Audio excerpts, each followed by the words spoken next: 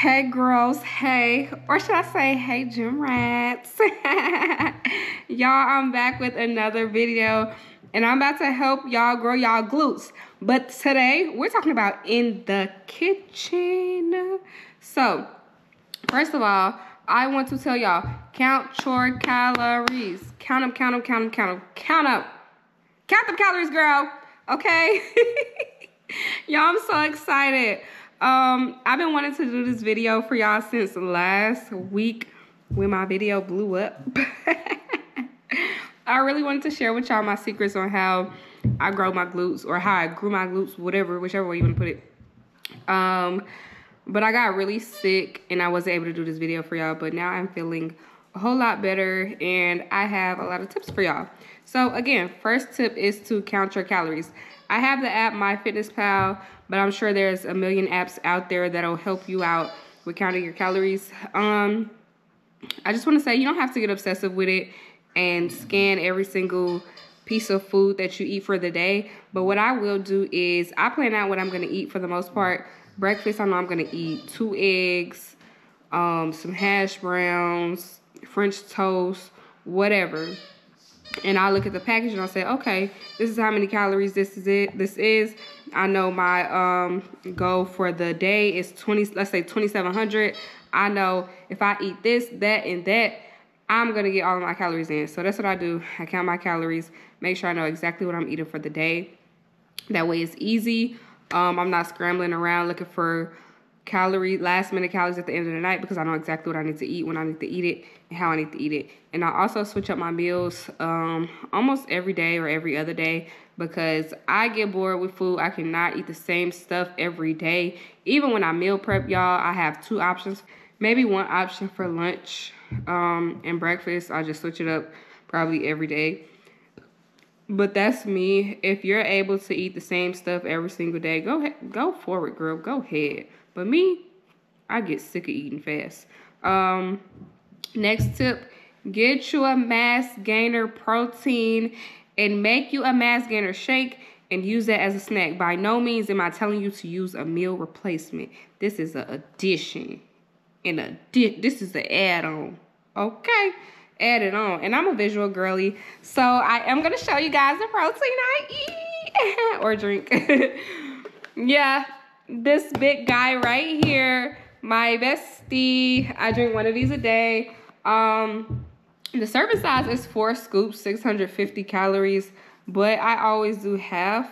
So I do 2 scoops, and I made a video for y'all on everything I add in my shake, and I'm pretty sure it's well over 600 calories. So make sure y'all go watch that video. I'm gonna link it in the bio. Oh wait. This is YouTube. I'm going to link it in the description for y'all. I want y'all to go check out that video. I want y'all to check out my recipe.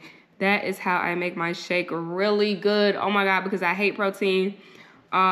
It's disgusting to me, and I have to make it good. And I love shakes. I love milkshakes, smoothies, all of that. Anything like really frozen and good, I love. So I think if y'all like all of that like me, y'all like sweet stuff, y'all will like my protein shake. Another thing is, y'all, another tip for adding, actually, let me give y'all some tips for adding extra calories throughout the day. Add some olive oil to your food. Y'all, I promise it's so good. Don't judge me if you don't do it. But olive oil has, y'all, a tablespoon. I didn't even know this. 1 tablespoon of olive oil has 119 calories. Please add some olive oil to your dinner or your lunch. Let's say you're eating pasta or chicken and rice. Pour it on top. Y'all, it's actually good. If you're heating up your food from the next day, this is going to ensure that your food is not dry. That's a lot of calories. I'm not saying pour the whole thing on there. Don't do that. Don't you do that.